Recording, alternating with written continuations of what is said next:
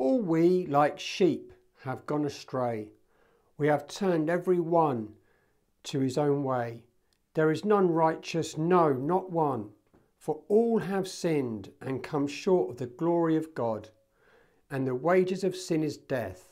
The fearful and unbelieving and the abominable and murderers and whoremongers and sorcerers and idolaters and all liars shall have their part in the lake which burneth with fire and brimstone, which is the second death.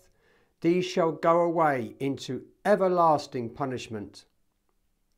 But God so loved the world that he gave his only begotten Son, Jesus Christ, that whosoever believeth in him should not perish, but have everlasting life.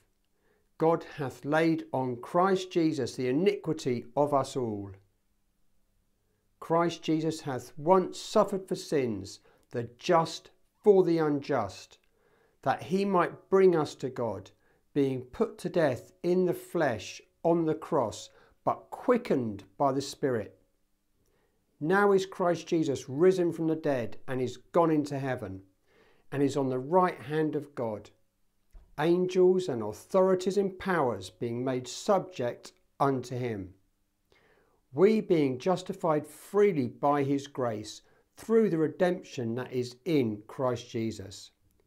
For by grace are ye saved through faith, and that not of yourselves, it is the gift of God, not of works, lest any man should boast.